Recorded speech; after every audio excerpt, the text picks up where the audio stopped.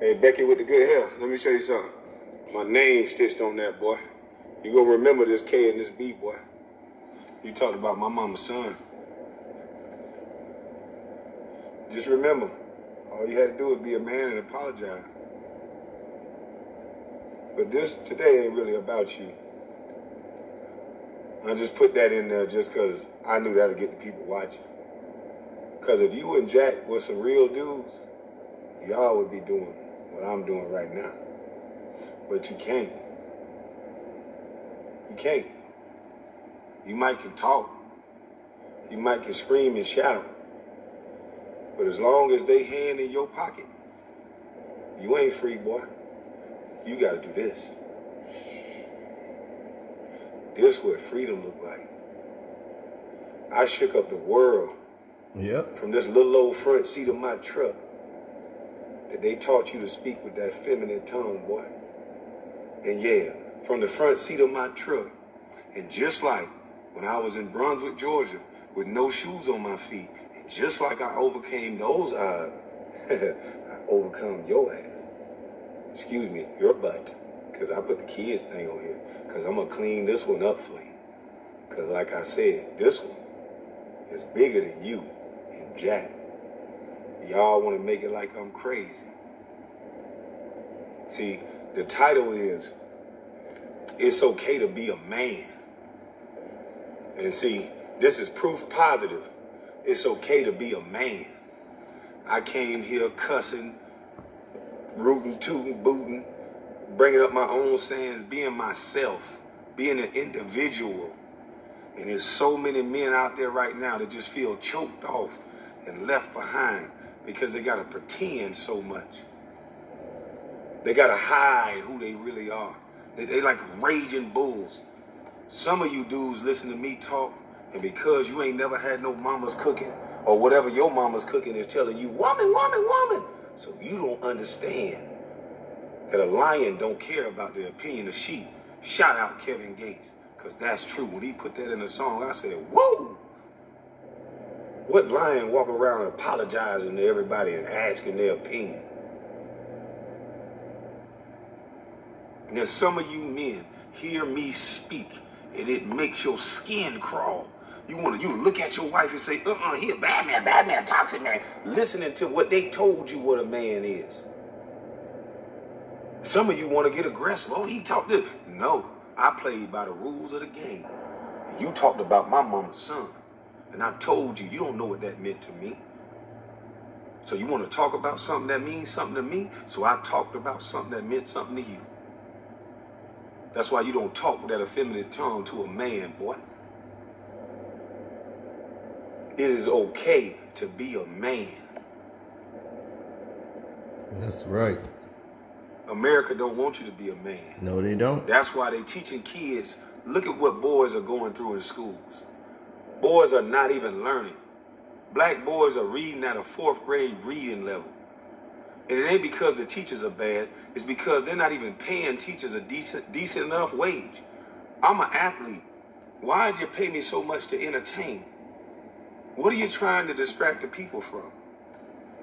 If the kids are our next generation, why ain't the focus on their education?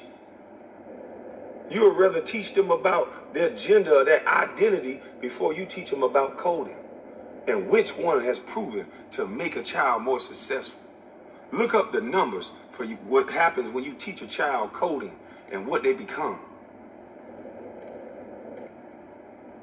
Why don't we have coding teachers in every school, in every class around America, if this is what makes these kids successful and these kids are our future? Still think I'm crazy?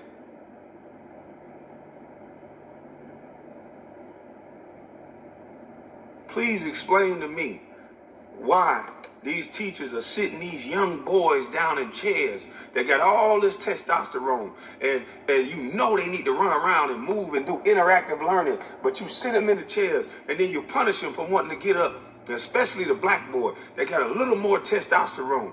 You make this boy sit down all day. You know what happens? See, I have a dog.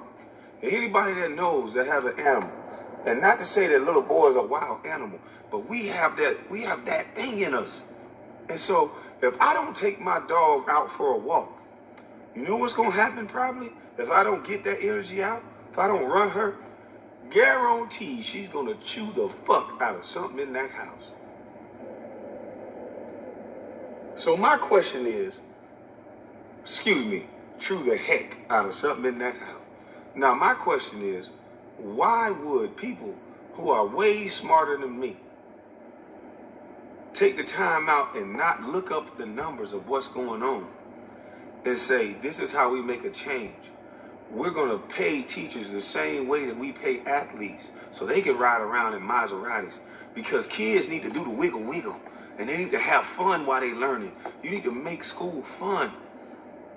Don't Amazon or Google do the interactive working so guys, men and women feel good about coming to work. But no, you want to pay teachers almost nothing, and then you want to have the kids sitting down all day with all this testosterone. So you're training men not to be men from the beginning. That's why so many men don't know how to be men. That's why so many of them brainwashed, buying shoes. Now y'all can say, why now? Why now, Kwame? Well, why would I talk while I'm getting paid by them? Remember, I just said I'm not above the rules. They had their hand in my pocket. I was getting paid. Why would I talk and not be able to help mama so my mama can sprinkle her cooking on the golf course? That's why they not talking. That's why they not saying nothing. That's why they keep giving you these celebrities that they control. Yeah, mama's cooking. They're not giving you no real heroes that's out here in the ground. And any celebrity that talk like I'm talking, I keep getting people telling me, oh, pray for him, be okay for him, y'all watch out for him. So y'all been trained already too. Y'all know better. Ain't that better? Patrice O'Neal. R.I.P. So they got y'all trained too. They got all of us trained. When they started that following and like, now it's all about who we like. It's not about the conversation. You can mention certain people's name. Hey, let me tell you what Candace Owens said. Oh, I don't like her. I don't even want to hear that. But let me tell you what she said. Oh, hell no. Excuse me. They don't even want to hear it. They trained you now.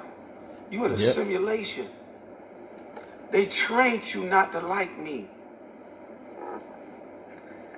And they went all around the world with Stephen A. Smith, their little yard dog, and all of the media. I'm talking about 10 years, 20 years. But even after I'm done playing, they ask players about me. And players, I don't blame them. They didn't understand what they was doing. And I'm so wrong, Stephen A. It's just about me. I'm just this little bus that's angry. It's just about me.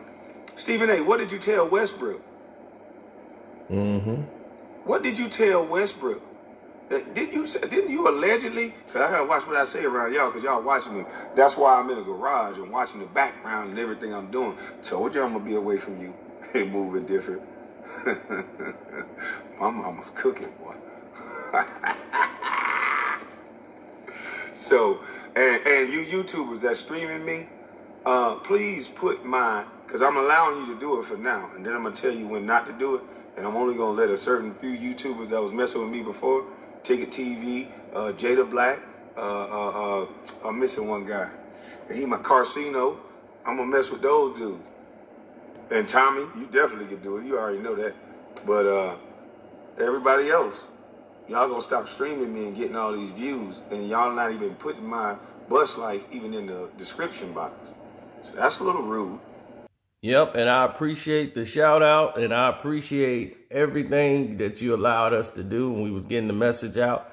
And that's why I've always, on all the videos, shouted out that they subscribe to your page, that they go to your YouTube page and subscribe to you. 100% I did.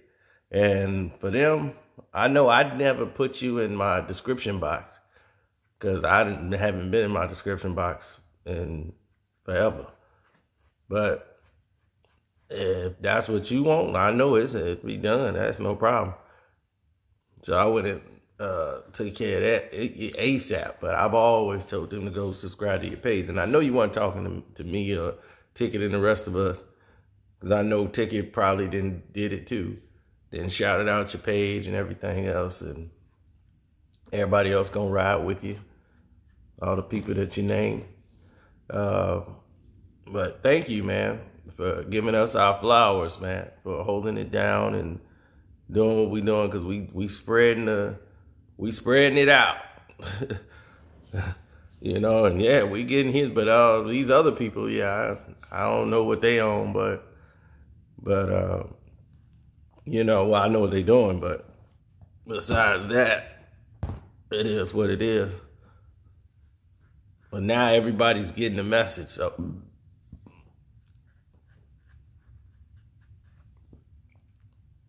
I'm just waiting to see what's next. Because I know something big is coming, because you got to the point where you didn't show the world that there's something else. It's always been there. They just, see, the thing is that they treat it as if,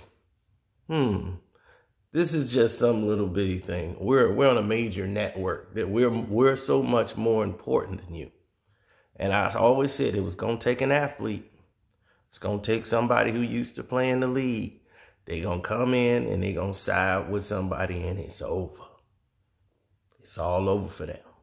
All of that behavior patterns that they were doing, it's over for that. That's going to fall. And when that falls, they ain't going to have no way of getting all the stuff back. They done. So I knew that the whole system was going to change. The whole thing was going to come crumbling and falling down, because they were acting more irresponsible with their platform. And the network was choosing to let them be irresponsible. Now, instead of journalists that you have on these sports networks, you're having nothing but opinion-based shows. ESPN quickly switched up to a LLC to receive no backlash or responsibility for what happens on these shows. You don't have to be correct. It's all opinion-based. And now you see more of those shows, and you see guys that used to be journalists. They used to be journalists. Now these people are doing what everyone else is doing on social media platforms. The only thing they trying to say is, well, I went to Brown. I played some college ball, and I interviewed people. I worked at ESPN, so that means I know more than you. I'm in those locker rooms. Now, it's a lot of you, those were in those rooms. But a lot of you know certain people was full of it, but you wouldn't call them out, because you knew what would come if you did that. You ain't had the balls to do it. But see, if you can, see, they can easily go after that one person. But when you have a collective group of people that's spreading the word, it's kind of hard to take that down, ain't it? See? When you got a collective group, it's kind of hard to take that down. Now let's go to the points that he was pointing out. The educational school system. We told you a long time ago about how poor the educational system is. That kids learn better from homeschool than they did going to school. All kids don't learn the same. It has been proven that we all don't learn the same. We are left brain, subject-oriented learners, most African Americans. Caucasians are more right brain, object-oriented learners. We are subject-oriented learners. They tried to compare the way the European Caucasians, how their testing scores is always higher than the blacks here in the United States. But they didn't go to Africa. You see, they didn't go outside of the country. They tried to show the testing and the learning system like they learn better than us. No, it's because you're trying to train us European ways of learning. And the majority of our culture are based on learning from a subject, which means that we learn better from a person, better than they do. They learn from a book. They can read instructions, and they need coordinations and numbers and analytics. They're really good with those. And they learn better from that than they do from a person. Now, with that being said, we've had to learn differently. Our history and culture, we read from right to left. So we start at the back of the book and read it to the front. We never read from this way, the front page, all the way to the back. Reading was done in the other way.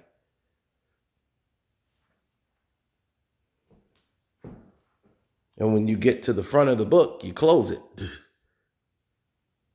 because it's over. You've read the whole book. Did you know that that was the way to read? Why would they change that? To make us go from the opening book, from the beginning? No, you start from the back, work your way to the front, close the book, it's done. That's how you used to read. That's why most people here, they instinctively go and read that way. I never understood why I used to do that sometimes, reading the back of the book. I would go to the back of the newspaper, start reading. I would go to the back of the magazine, start reading. We never knew any of this at that time. It was just instinctively in my DNA to do that.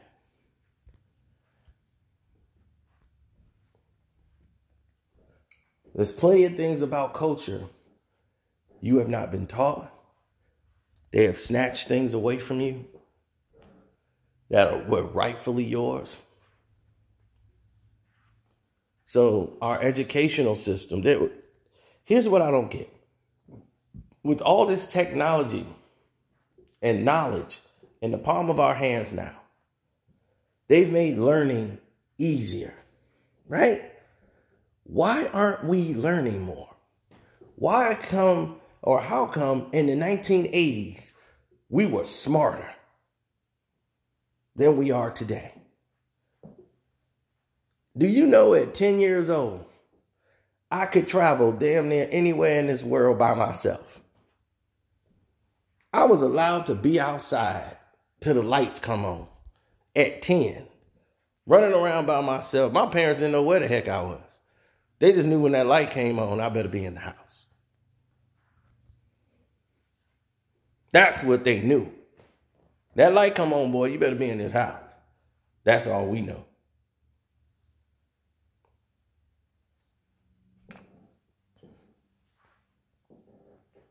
And the educational system is going lower, lower, and lower because they overcrowded the classrooms, overcrowded them completely. But this is only in the urban cities.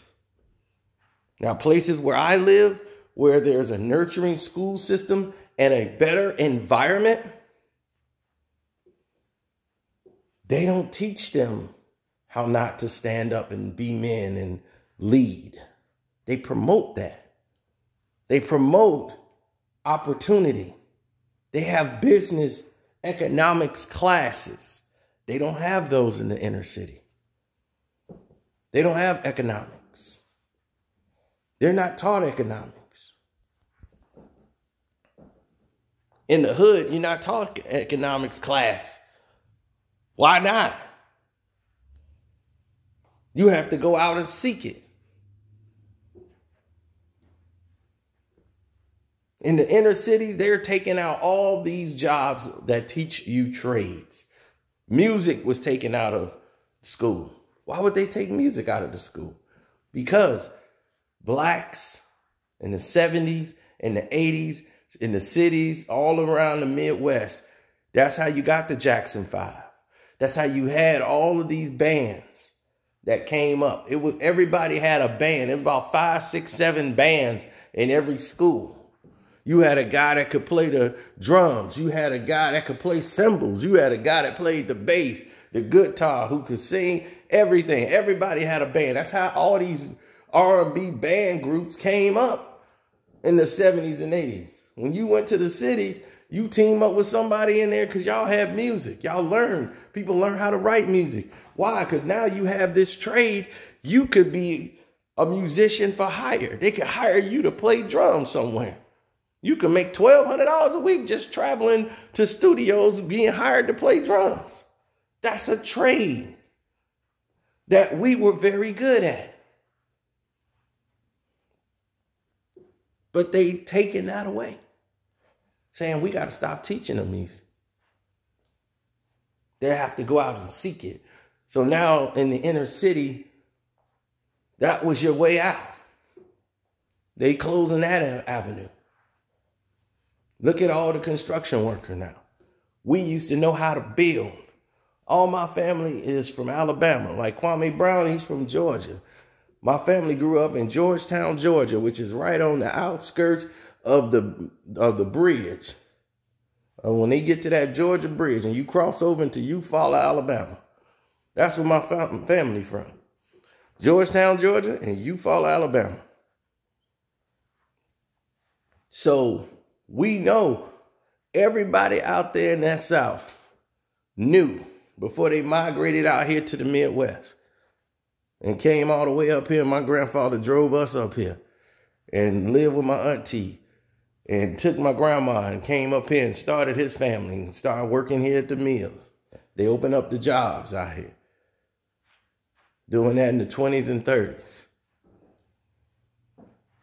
So when you go through opportunities and situations like that, and you start to see those things unfold the way they do, you start to question yourself. Like, boy, what in the world is going on in this world today? Because back then, I tell you, my grandfather, he was the electrician, the plumber, the auto mechanic. He could paint. Ain't nothing he couldn't do. Garden, cook. The man was a jack of all trades. And he wasn't no anomaly. Everybody down in his age group could do that stuff. They could do all of it. And the reason why is because they was known. Back in those days, and I asked my grandfather, I said, man, how do you know how to do all this stuff? He said, we had no choice. We had to do it to survive. Think about that, because you're going to be in a situation, your car break down on the road, out there on them roads, you're going to wait for one of them racist dudes to come help you? You think they finna help you? They going to see you by yourself somewhere out there? You might get roped. You better know how to fix that car and get that car moving. Get up out of there. I never understood when I was a kid why we never stopped at restaurants on the road. My grandfather just stopped for gas and kept driving through these towns. Now, the times wasn't the same. Things didn't change, but it was the program. And my mom and them, we always would go back down south. right? We would always drive back down south from up here, go back and forth. Now, the reason why is because when my mother and them were kids, it was, still the racial, everything, segregation. My grandma always fixed a whole bunch of food. She would fry up some chicken legs. You had some boiled eggs. You had everything you needed. They had a whole thing of sodas. Car be full. And everybody packed in the car. Like sardines to go 12, 13-hour drive. Now, the situation is always changing. The narrative's always changing. Things are always a little bit different, right?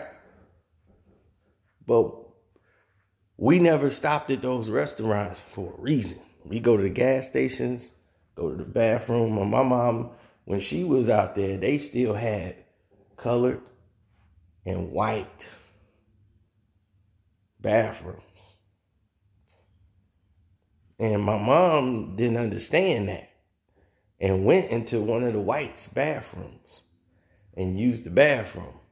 Now, nothing happened, thank God. But she didn't know any better. And she just didn't understand. She said, it said colored and white at this filling station in the bathroom. And she had went into the white bathroom. She just didn't know. But just in that instance, what if she got caught going in there in this town? What could have happened? You see, but they were, my grandparents kind of shielded them from that and said, we know what's going on. They always never really stopped on the road. My grandfather could drive 12 hours straight. He didn't want to pull over to go to sleep on the roads, none of that stuff. He wanted to go from A to B, 12 hours, no sleep. He'd sleep when he get home. He hitting that road. So that's him. That was what they were for. But this is the point I'm trying to make. This is why the conditions were where they were. And this is why you had to learn trades. This is why these things are very important. If you look in today's time, us, people that look like me or my complexion, we are being erased. And when I mean erased, I mean you're just living, you're existing, you're not living. That's not the same as living, existing. You sitting around working at some dead-end job because you don't know how to do anything. You haven't been taught, you haven't been educated, you ain't pay attention. And half of these people can't remember one thing about school that they didn't learn. They're like, well, what have you ever learned in school? They couldn't even tell you. They were so busy in there talking to girls, chilling, trying to turn in a paper here and there. They don't care. And it's so sad because when the world don't have no time for excuses, they're going to move past you and go to somebody else. I just saw the West Coast rappers sit down with the police officers and they said the police officer said the exact same thing that I said to y'all. When I said the only way to fix the problem is that you got to have people that look like us policing ourselves. We got to police our own areas. They have segregated the majority of white folks away from blacks or African American or people of color. They go through their whole life and don't have to bump into any white people. Any black people. So when they are introduced to that, why are you training them to throw them in the community to deal with people that they don't know how to surround themselves by or identify with? First thing they're going to do is be nervous for no reason. But they never equate, like, how would a black guy feel if he was put in the middle of a whole bunch of white people he never really been around? If he felt nervous. Think he's got no reason to be nervous around us. Maybe he do. Maybe he do. So, Police officer said it, man, I want to hire some of you guys in here.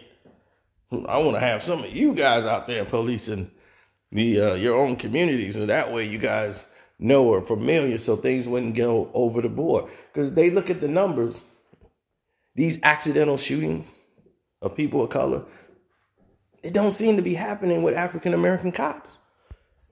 Why is that? That's a very telling sign. And the reason why it's very telling is because we know that there's going to be repercussions for what we do.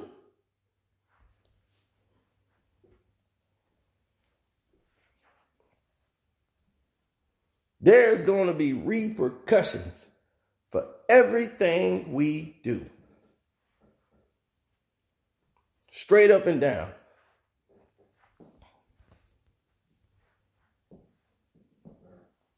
So once again, shout out to Kwame Brown, Bust Life. Make sure you subscribe to his page, his YouTube page. I put you in the description box now. I didn't know that. I never really went to my description box in about 2-3 years. So I didn't know.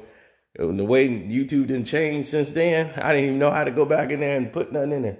But you're in there now. So, but we always shouted you out. And for those who here, don't forget to subscribe to this page if you're new here. Welcome.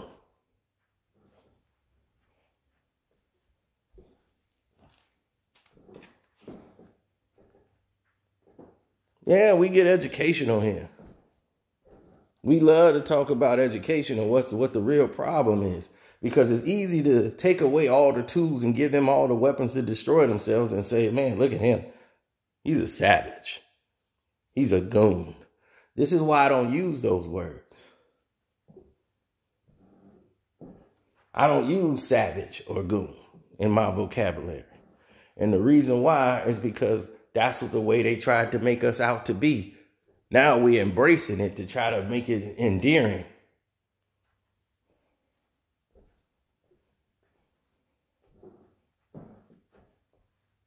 But this is the way they look at you anyway. They want you to make that cool so they can call you a savage and a beast. A goon. Nah. Not here. So creating educational school programs. Dude, all you got to do to know how a system works is go in a town where it works. You know what the problem is. I've told y'all for years what the problem is. It starts from the youth. All you have to do is take a look at the youth. That's it. These young kids out here where I live, do you know what they got? They have communities where they could just hang out. They got places where they can go. Do you know I got a tennis court, basketball court? I got all that right outside this door, around the corner. I got a baseball field. A baseball field. I got all of this recreation. And then, as soon as I step out, I go make another left. You know what I got? I got a internet cafe. Social gathering that breaks down the tension of, I don't know you, you don't know me, you live over there, I don't know you, we finna go to war. For what?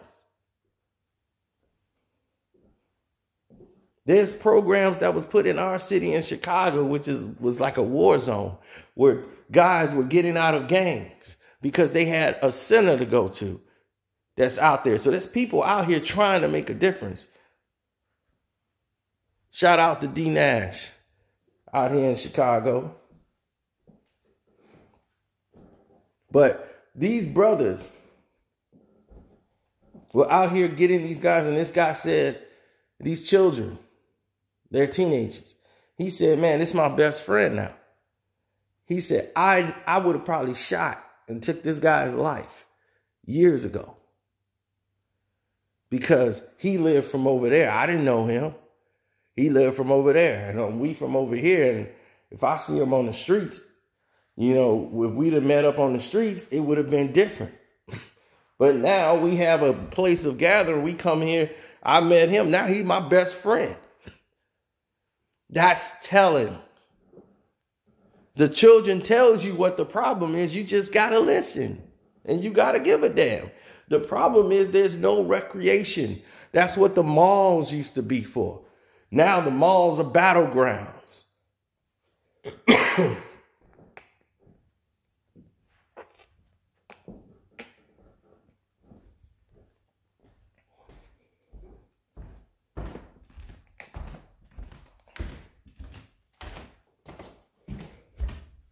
Y'all know I ain't lying.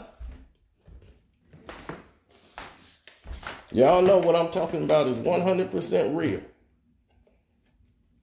100% real. So I'm sorry if you guys feel like this is an educational video and everything else, but it's needed. It needed to be said. It needs to be echoed again and again and again, because these are the problems in the communities. You're over-policed because they put you in a position where they know you're going to do nothing but crime. Ain't nothing for you to do but go outside and join a gang. You got no recreational center. You have no internet cafe. You have no place where kids can go to meet or gather and actually be kids. So their first interaction in the things is to go outside in their communities. No learning centers. Nothing.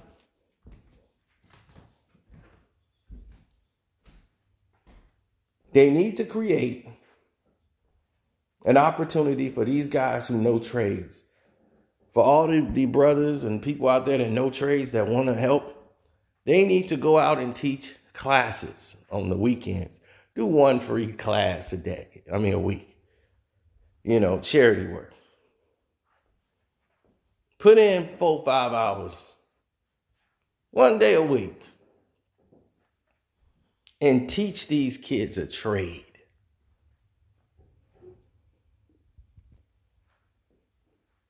We need automotive classes. Some of these kids are taught. They know how to fix cars and know everything else. They just don't even know what the parts are. They just know how to fix it. They know they put this here, but they don't even know what the hell it's called.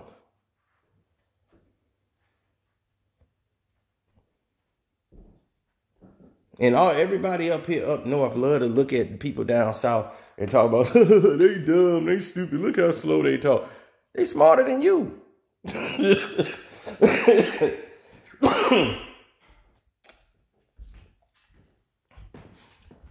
They smarter than you.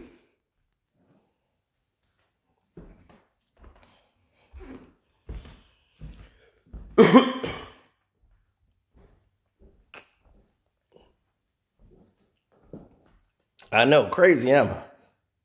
But they smarter than you. And you putting them down. They can farm. They know agriculture. They are book smart. Because down there, they was going to have to get them grades up. Now, you might dress fancier than them. You might put all this stuff on and make yourself look like $1 million, but you walk around dumb as rocks.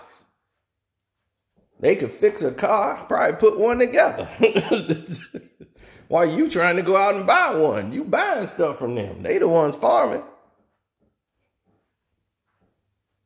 So before you start calling somebody dumb, you better make sure you know more than them. So I'm going to get out of here, man. Thank you again. Subscribe to the page, like the video, man. And thanks again to Kwame Brown for shouting us out. I appreciate all the love and support, bro. We just doing what we doing on a regular basis.